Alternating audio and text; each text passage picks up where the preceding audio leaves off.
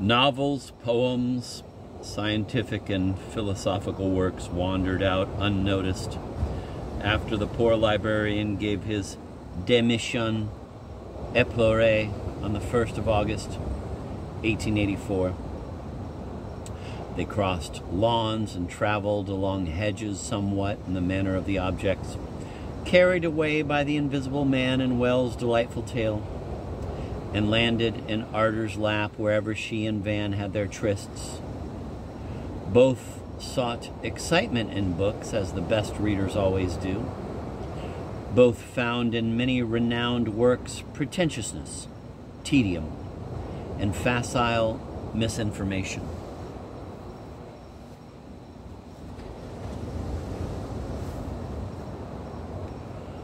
In a story by Chateaubriand about a pair of romantic siblings Arter had not quite understood when she first read it at 9 or 10,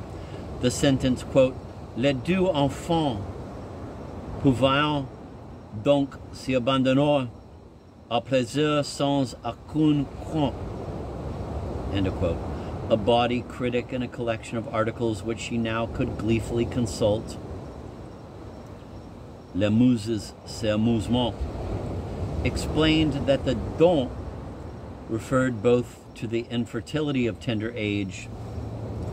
and to the sterility of tender consanguinity.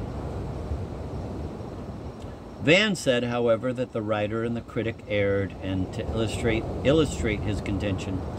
drew his sweetheart's attention to a chapter in the opus, quote, Sex and Lex, end of quote, dealing with the effects on the community of a disastrous caprice of nature. In those times, in this country, quote, incestuous, end of quote, meant not only, quote, unchaste, end of quote, the point regarded linguistics rather than legalistics, but also implied in the phrase incestuous cohabitation, and so forth, interference with the continuity of human evolution. History had long replaced appeals to, quote, divine law, end of quote, by common sense and popular science. With those considerations in mind, quote, incest, end of quote, could be termed a crime only inasmuch as inbreeding might be criminal. But as Judge Bald pointed out already during the albino riots of 1835, practically all North American and Tartar agriculturalists and animal farmers used inbreeding as a method of propagation that tended to preserve and stimulate, stabilize, and even create anew favorable characters in a race or strain unless practiced too rigidly.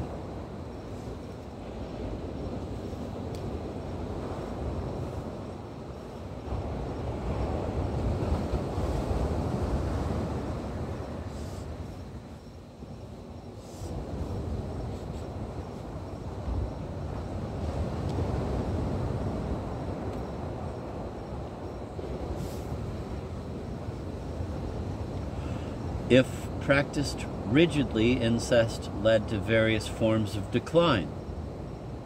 to the production of cripples, weaklings, muted mutates, and finally,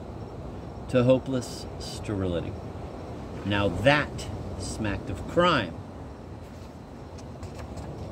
And since nobody could be supposed to control judiciously orgies of indiscriminate inbreeding, somewhere in Tartary 50 generations of ever woollier and woollier sheep had recently ended abruptly in one hairless, five-legged, impotent little lamb, and the beheading of a number of farmers failed to resurrect the fat strain. It was perhaps better to ban, quote, incestuous cohabitation, end of quote, altogether. Judge Bald and his followers disagreed, perceiving in the, quote, deliberate suppression of a possible benefit for the sake of avoiding a probable evil, end of quote, the infringement of one of humanity's main rights, that of enjoying the liberty of its evolution, a liberty no other creature had ever known, Unfortunately, after the rumored misadventure of the Volga herds and herdsmen, a much better documented fate diverse happened in the USA at the height of the controversy. An American, a certain Ivan Ivanov of Yukonsk, described as an, quote, habitually intoxicated laborer, end of quote, quote, a good definition, end of quote, said Ardor lightly, quote, of the true artist, end of quote, managed somehow to impregnate in his sleep, it was claimed by him and his huge family, his 5-year-old great-granddaughter, Maria Ivanov, and then 5 years later also got Maria's daughter, Daria, with child, in another fit of somnolence.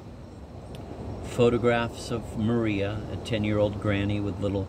Daria and baby Varia crawling around her,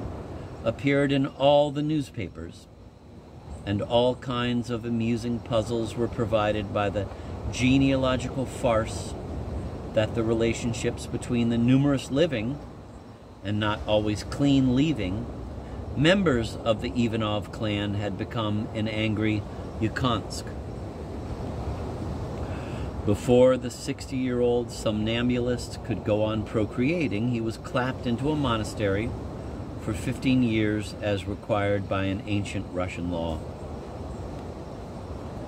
Upon his release, he proposed to make honorable amends by marrying Daria, now a buxom lass with problems of her own. Journalists made a lot of the wedding and the shower of gifts from well-wishers, old ladies in New England, a progressive poet in residence at Tennessee Waltz College, an entire Mexican high school, etc. And on the same day, Gamaliel, then a stout young senator, thumped a conference table with such force that he hurt his fist and demanded a retrial and capital punishment. It was, of course, only a temperamental gesture, but the Ivanov affair cast a long shadow upon the little matter of, quote, favorable inbreeding, end of quote. By mid-century, not only first cousins, but uncles and grandnieces were forbidden to intermarry, and in some fertile parts of Estedy, the izba windows of large peasant families in which up to a dozen people of different size and sex slept on one blin-like mattress were ordered to be kept uncurtained at night for the convenience of petrol torch flashing patrols, quote, peeping pats, end of quote, as the anti-Irish tabloids called them.